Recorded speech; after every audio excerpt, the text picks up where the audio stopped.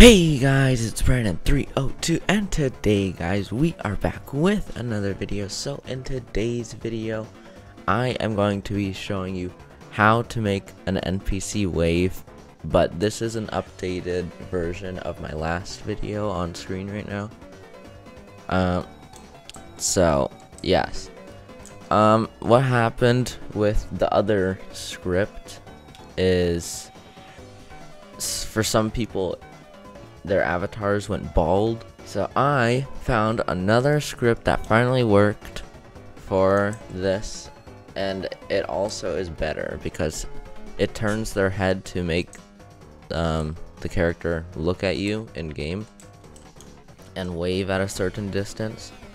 So these comments that are on screen right now, lots of people have been actually having problems with it, so I am going to be showing you how you can fix that today, because the video did get really popular for some reason, like 8,000 views or something like that.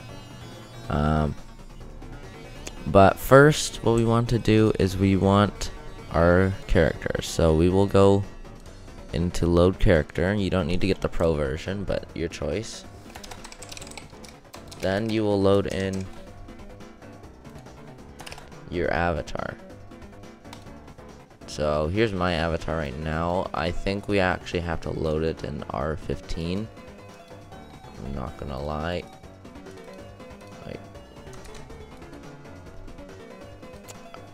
Alright. I'll just put one in R15 and R6. But I'm pretty sure it's R15. But anyways, what we will have to do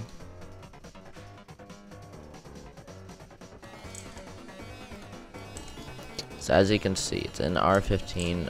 I know my character is like slim or whatever, but it's fine.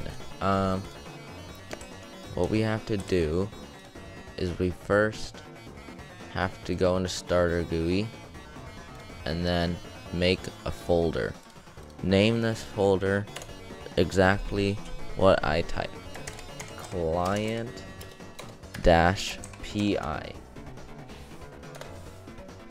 Then you want to add in there a local script.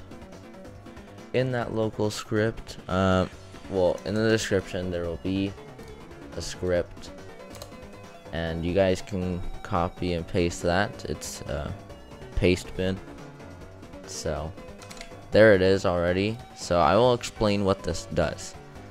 So we're gonna be making another folder for the NPCs, and this is also the name of it. So don't change any of these up here. Max twist, this is how much it twists its head.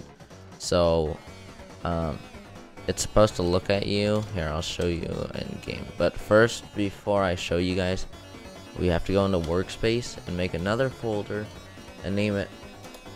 Oops, I just deleted it. Alright, have a folder, name it NPCs, and then drag your NPC into there. And now you should be ready to go. So now let's go into game and let's test it. Oh yeah, sorry, I forgot one more thing. It's not gonna do the animation yet.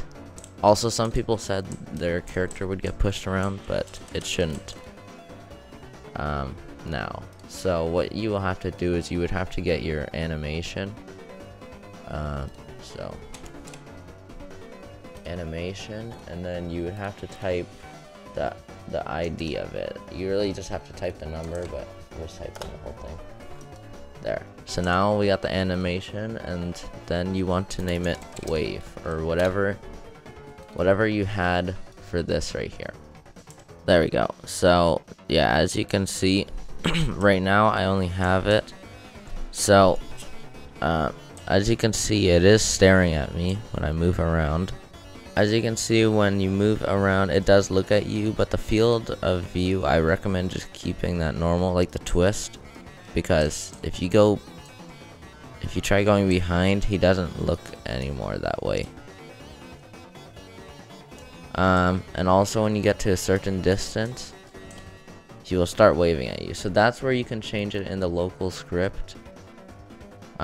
Just if you want to organize your stuff, I would recommend naming this client NPC to the client. Wave distance, let's try putting it at like 10. And then look distance, let's put it at like 100. So you can pick whatever you want for these right here. So let's go test. Alright, as you can see, it has loaded and everything. The character is looking at you. So as you guys can see, it is perfectly working. No hats are falling off or anything, and when you get close to it, it starts waving at you. Then walk away, get close, it starts waving right away. So it plays whatever animation you want in the max wave distance. So I could put max wave distance to 100 as well, and then it will wave at me from 100 studs, as you can see. Now it's just gonna keep staring at me and waving at me until I get 100 studs away, which I think one of these little blocks are a stud, as you can see. And now he stopped waving. But yes, that is how you make an NPC wave updated version, since there's been problems with the last script. Script will be in description, and also here is the animation ID, but you can pick whatever you want. You can even make your own animations if you want. But thank you guys for watching this video. I will see you guys all later, and bye.